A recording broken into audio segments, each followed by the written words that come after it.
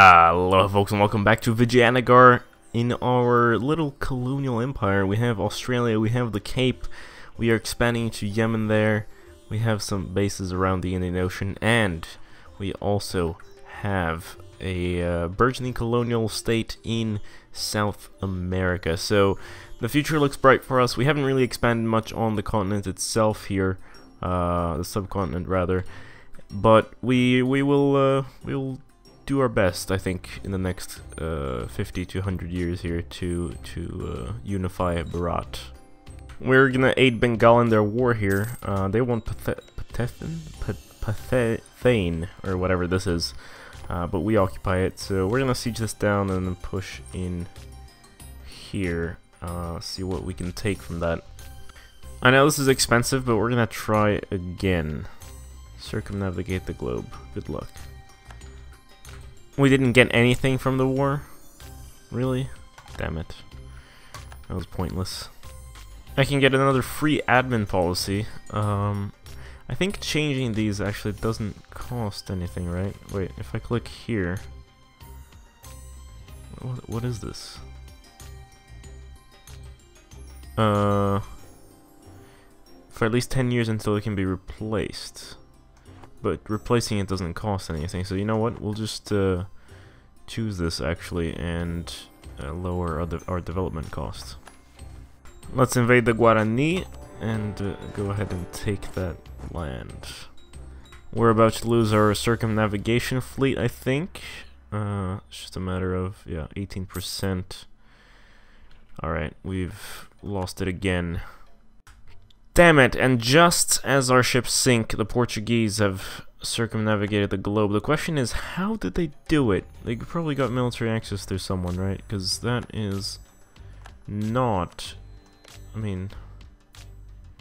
Wait, no, they don't own that. That's probably a claim they have. Yeah.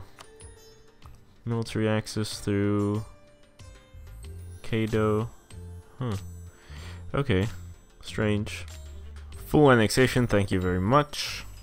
Ah, the French did push into the Indian Ocean. I don't particularly like that at all, actually. So we are going to expand here in Africa, make sure that we surround that trade area, and try to halt the expansion of European powers in the region. Gujarat and Delhi, oh god, my voice, have already embraced global trade, it seems, but we're slowly getting it in our country. It started down in our global trade ports, and hopefully, yeah, we also have it there in the Cape, a little bit in the colonial regions. I think our colonial nation here in Australia, no, not so much, but we're definitely going to embrace it as soon as we can. New Deccan, our colonial nation in La Plata. I think it's a pretty good name. Alright, let's go to war. We have 40,000 men here. I think this should be about enough. Comet sighted.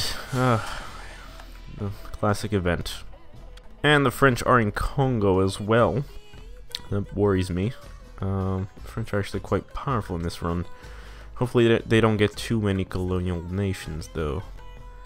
2 wars at the same time? I think so. It's our only way to take a bunch of shit at the same time and be able to move into the territory we need here. Ah, here we go. An embassy from Denmark. So, a man presenting himself as Captain Pike has approached Akaria I. He claims to represent the King of Denmark and asks that we let them create a trading factory in our port in North Kanara. In return, he offers financial compensation and protection from other Europeans. So we could they'd get a permanent claim on North Kanara. I guess they wouldn't actually get the province, hopefully. But you know, I think that this would sort of start becoming a thing, and then suddenly we have to give away the province. So I don't really trust these small fish, do I? No, I don't.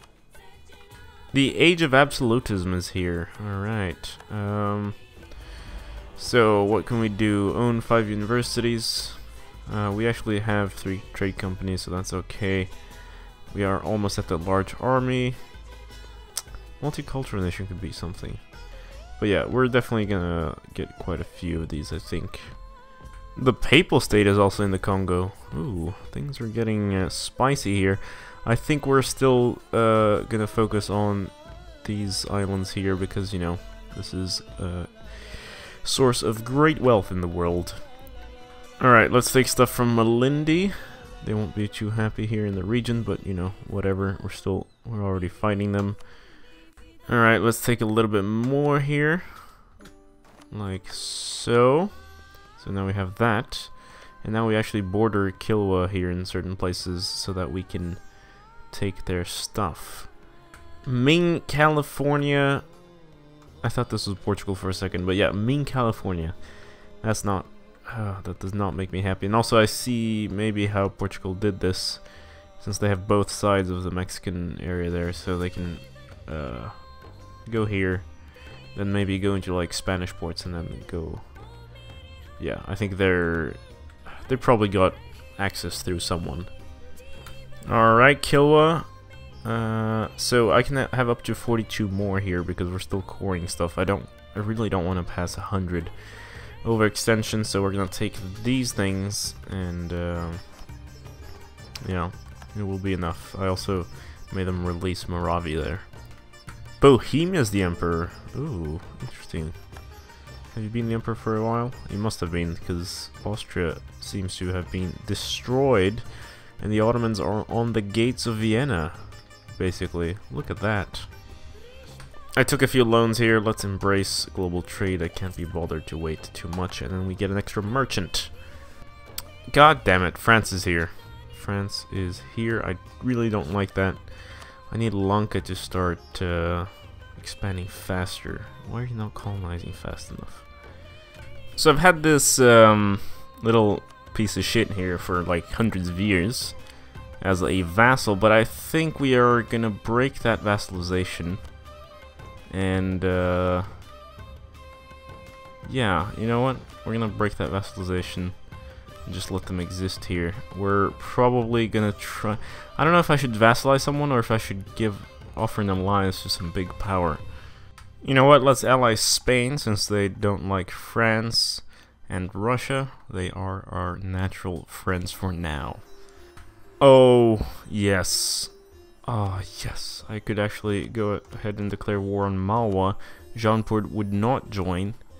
I was about to prepare a war against Gujarat, Sindh, and Delhi there, but we're gonna jump on this. I'm a big fan of influence ideas, so that's what we're gonna take. Alright, I don't think anyone else or anything else will be able to take here. We're doing this to border provinces that we need. This province we need to form Bharat. This province here we need to form Bharat. And these two are part of our mission, so fantastic. Oh, it's time to strike. Both Sindh and Delhi would not join in if I attack Gujarat. Oh yes, you know what? Let's also call in Bengal just for the sake of it.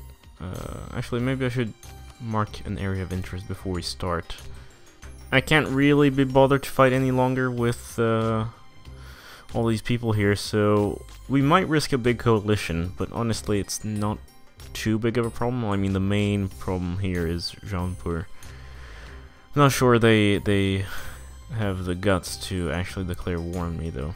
But yeah, let's go ahead and take this and see what we get. Ah, fantastic.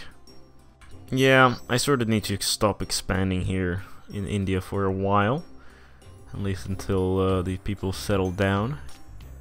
Political absolutism. So we gain yearly absolutism, and we increase our maximum absolutism. Or we can separate the legislative houses and get a free admin possible policy. Ooh, that's tasty. And then we can become a republic or a theocratic government. I'm not really interested in either of these.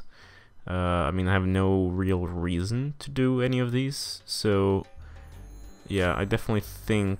I'm gonna look at... Let's take a look at policies. What potential policies we could get. Income from vassals. Yeah. You know what? Let's Let's go for political absolutism. Ah, the age of our great leader. What are they called? What was he called, rather? He was called Akaria the First has come to an end, and there are pretender rebels, but they should be crushed quite swiftly. Considering we're at a time of non-expansion, I think we're gonna go for that extra diplomatic reputation there. Alright, let's call Spain in to this war here against English La Plata. Take Rosario as the war goal, and let's march. We're gonna get some Caribbean stuff, we're gonna get La Plata, and that's about it. Oh, I didn't actually know there was a second circumnavigation, so I just started our ships on a voyage, because, you know, we didn't really have anything else to explore. And apparently we actually get 10 prestige and 10 navy tradition to do this. We're not the first to have managed to circumnavigate the globe, but nevertheless it's a great feat, and we'll celebrate, and will be celebrated throughout the land. Excellent. Oh, you bastards. I tried to stop the Europeans at every cost, and now they are on our mainland. God damn it. Oh, shit. But thankfully I've heard that Spain is preparing an attack against France, and the French are not allied with many very powerful countries. It's mostly shitty countries, whilst we dominate the region here. Ah, lo and behold, there is the war. We will accept, and we will march to take what is ours. Actually, what do we border? We bordered that as well. We could take that. The Americas, there's not much we can do. Oh, they also have shit here, really? The bastards. Alright, I know where this war is going. We are definitely going to lose this. So I think I might actually peace out separately, because, you know, whatever. Plus we'd need actually 10 war score, and to do that we'd actually have to invade mainland France, and I just cannot be bothered, so why peace? Invading islands is probably one of the things I hate the most in the EU4, but we have to do it in order to secure this region here. We have a new king, or rather not, we have a regency for our 8-year-old son. And yeah, things are going pretty okay. We're gonna have to choose a new person here, though. I think we'll go with the usual Shiva. I wanted to take more, but we lost a few battles, so we'll just take this over here, and then we'll come back for them later. Oh God, Hormuz calls me to a war. Sure, go ahead. Good luck, by the way. Are you kidding me? You want me to fight Ming? Spain is crazy. Like, I don't know. Ah, you're crazy. Yeah, you're insane. I'm not gonna fight Ming. There's no way. I changed Ming for the Ottomans as allies. The Ottomans no longer hate me, so you know what? We also might get a royal marriage. Oh, whoops. One of our islands defected to the English West Indies because they had rebels there, and I totally forgot about that. You know what? I can't be bothered. They're beating us back. Somehow, this 3-star general, Mamlukian. I get it, 3-star general, and it's their homeland, but he wiped out 2 of my stacks, and it was super. Oh God, it was so sad. You know what? Yeah, let's separate peace. At least I got this though during the war, and this is one of the provinces I need to form Bharat. And there's more war. Fantastic. Alright, so we're now at war with the Oirat Horde, Jaunpur, and a bunch of shit. Oh my god, so much shit. Jesus. But hopefully we can grab a few things. I'm not really sure it will happen, but you know, whatever. We'll probably have to build new armies as well. Ah, great. We don't even get manufactories. I tried my best, but let's see, where did it spawn? It spawned in Hanover, of course. God damn it. Anyway, I almost got carried away there. I think we'll end this episode right here. We've played another 50 years. I think our expansions have been actually quite decent this time. We have a proper colonial world in the Americas, only one though. We have a few holdings in the Caribbeans, including the Bahamas and that, or Trinidad and Tobago. And we've expanded on the African coast here, the East African coast, and yeah, things are looking good. The French and the Portuguese have been able to break through our lines and have started colonizing things, but it's a very small amount. Gujarat gave away a port there. They somehow got a port here. They colonized this, and they took a thing over there. Portugal, on the other hand, has colonized that area. This thing here, that, and they're starting in New Zealand, but so am I, so it's just a matter of time here before we go ahead and win. So, thank you so much for watching. This has been GameGabster. Don't forget to leave a like, subscribe if you haven't already. I'll see you later. Farewell.